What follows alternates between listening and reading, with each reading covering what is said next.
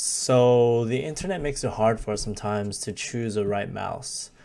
Most of the time because people are so clicky.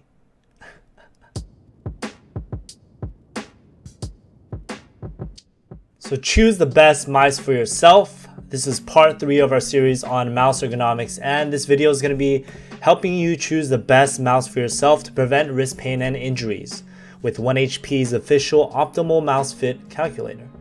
It's also going to feature some measurements of the most popular mice out currently and some sample hand measurements to showcase how certain hand sizes fit to some mice. Let's go! As we mentioned in the previous 2 videos, the most important part of choosing a mouse is fitting the mouse to the size of your hand. This will minimize excessive physical stress on the hand while you are gaming. So how do we fit the mouse to your hands? We have to first establish some key measurements to take on so we can use the 1HP optimal mouse fit calculator to determine how well the mouse you like fits to your hand. Our calculator features 2 methods of measurement. One is a little more simple while the other is more complex. Here are the measurements of the hand that you will need to use the calculator. Palm height, and this starts at the base of the pinky and thumb muscles and extends to the top of the middle knuckle. Palm width, this covers the horizontal distance from the pinky knuckle to the index knuckle. And now here are some key measurements for the mouse. The mouse height, which is of course how tall the mouse is at its peak height. The mouse width, how wide the mouse is. And the mouse depth or length, the length of the mouse going through the midline. With these measurements, we can calculate ratios which represent an optimal hand to mouse fitting, minimizing biomechanical stress on the muscles of the hand. The ratios we present aim to achieve the optimal fit. Optimal fit meaning considering the distal transverse arch, the palm should cover up laterally or side to side up to the point of the pinky muscle group. And this allows us to utilize the pinky muscles for mouse control and minimize overuse from being over shortened.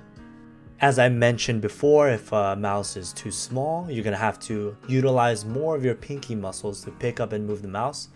And if the mouse is too large, you're going to have to use muscles of your forearm to grasp or hold the mouse with every action.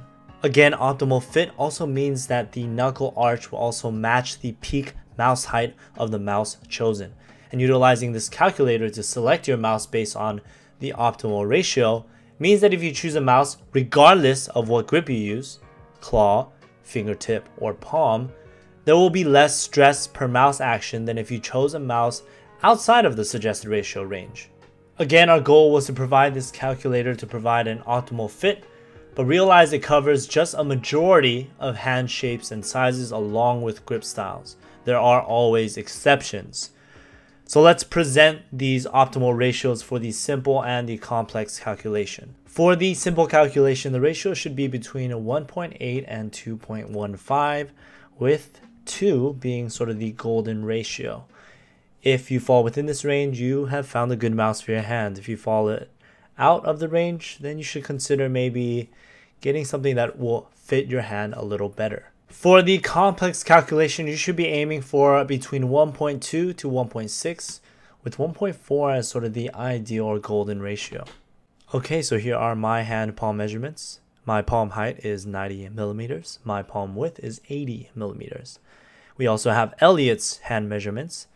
His palm height is 95 millimeters and his palm width is 100 millimeters. Let's see how we do with the different mice.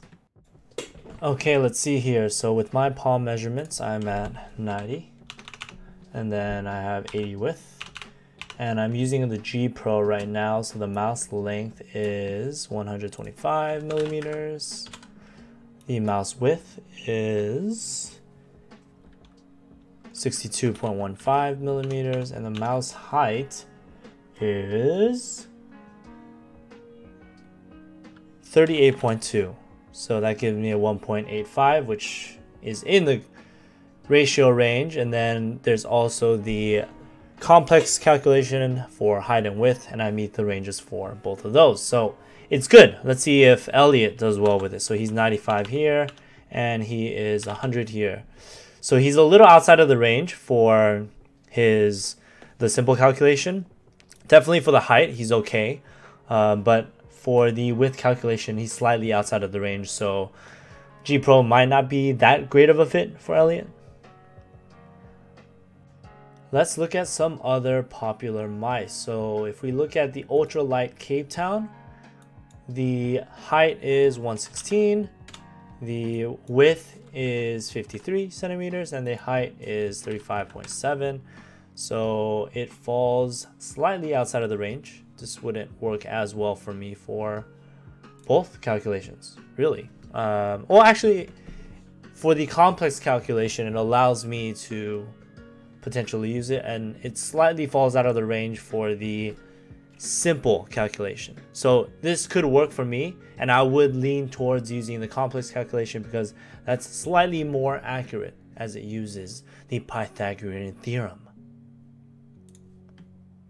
Okay, what about Elliot? How would he fare with the Ultralight Capetown? He's at 95 and 100. So his hands would be a little too big for this. Definitely a little too big. His height might be okay, but for both calculations, he's pretty far off. All right, what about the Finalmouse Air 58? The length of that mouse is 128. The width of that mouse is 60, and the height is 40.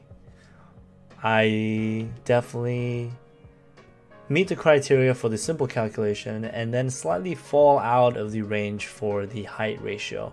So my arch would probably dip a little lower, closer to the top or peak height of the mouse. What about Elliot? He's at 95 and 100. He is slightly outside of the range for the simple, but definitely within the range for the complex, so he can use the Finalmouse Air 58. All right, let's look into the Model O.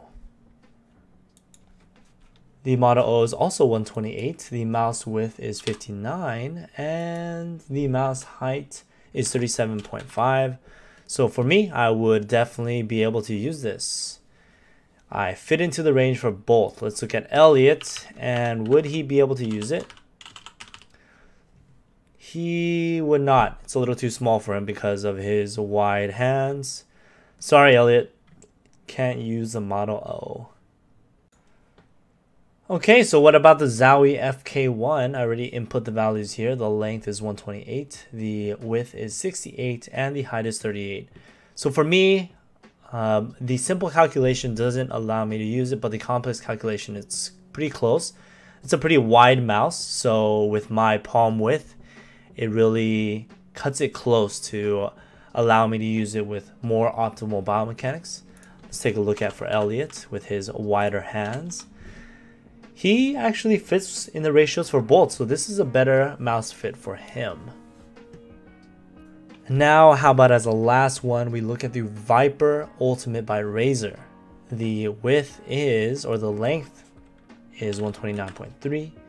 The width is 58.5, and then the height is 37.5. So it was the same thing. So for Elliot, he would somewhat be able to use it. It kind of falls outside of the range. Definitely height is okay for him, but for the complex width ratio, he kind of falls outside of it because he does have wider hands. Than most. So for me, I am here. So I would be able to use this. Definitely falls within the range because my hand is better. I can fit more mice. Okay, so that's it, guys. Hope our community uses this to make better decisions about finding a mouse that fits for your hands. And remember to consider the weight, the DPI, the shape, the binds, the sensitivity, if you have any wrist pain, but make sure the fit works for you. Use this calculator. And never forget the big three: optimizing your posture and ergonomics, making sure your wrists are conditioned, and also monitoring or managing your schedule or volume of play to make sure that you prevent or manage any injuries. So try the calculator. Don't forget to like, comment, subscribe, share this across subreddits, please, guys. I want this to be utilized more commonly so we can better fit our hands to the mice that we are comfortable with or that we enjoy using. And also just share this with anyone you feel like it might be beneficial for. Let me know in the comments how you guys do with your ratios, and look out for better content in the future. Adios.